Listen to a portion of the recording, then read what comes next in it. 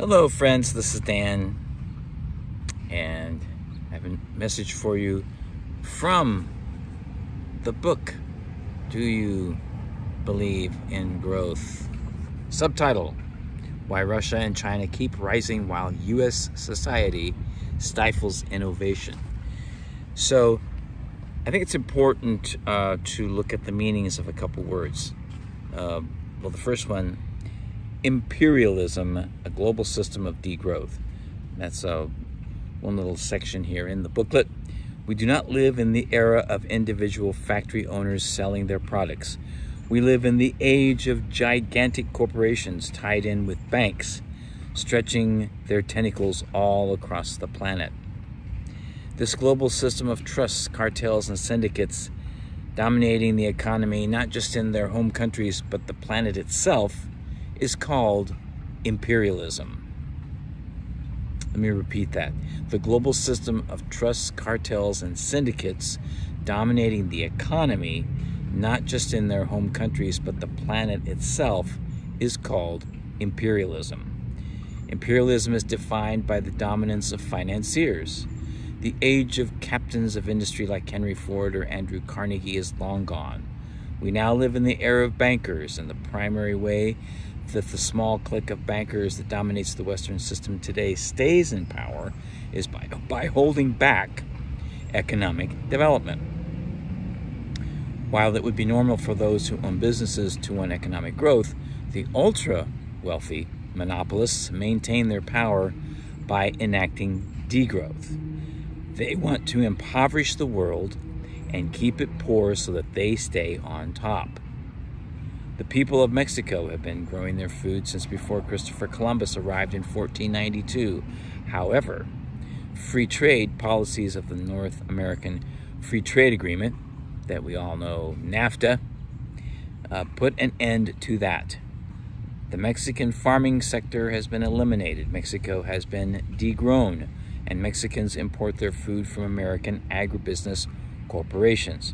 More than a century ago, the British Empire burned the vast textile looms of India and forced the people who had been weaving for centuries to import their cloth from Britain. And the other word besides imperialism is maybe a rather new word in the context of how we're using it now, innovationism. And it is a way to redefine in modern terms what would be an alternative to the system now that is primarily, if not entirely, based on imperialism. And innovationism allows us to think in terms of growth in the economy, abundance for all, right? And anti-imperialism, not having to deal with these humongous organizations that rig the system for their own benefit. And I mentioned before that I wanted to bring up some statistics that I came across in 2022, 2 years ago, September of 2022, and it was from the Congressional Budget Office itself over a 30-year period. Some of it was just focused on 2019. Some of it was from 1989 to 2019. And I'll start with the first one because it was similar to what I was looking at during Occupy Wall Street era. And that the top 1% of the population shares about 1/3 of the wealth. I think it's something like maybe 40% now, somewhere in that area.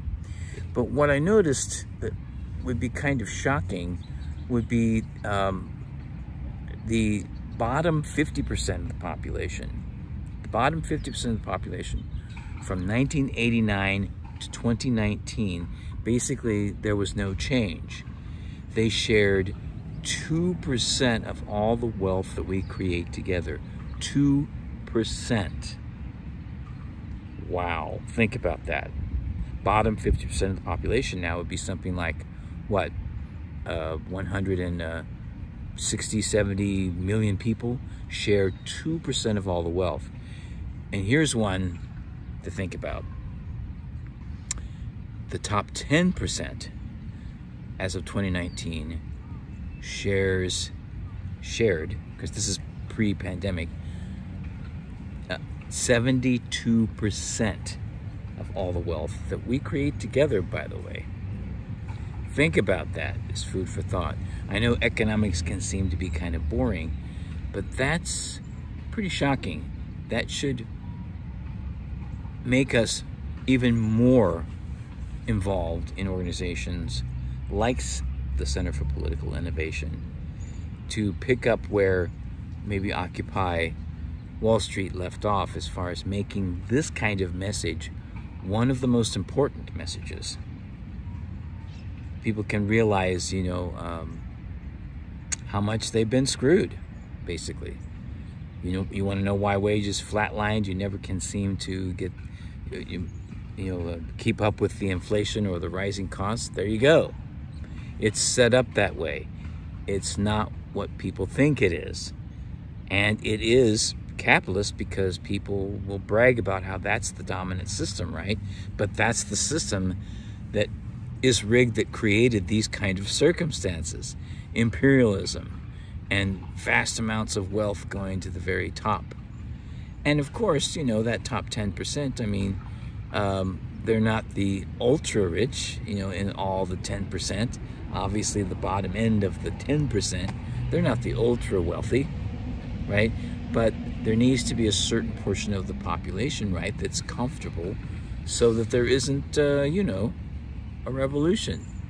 But revolution also is not necessarily a violent revolution.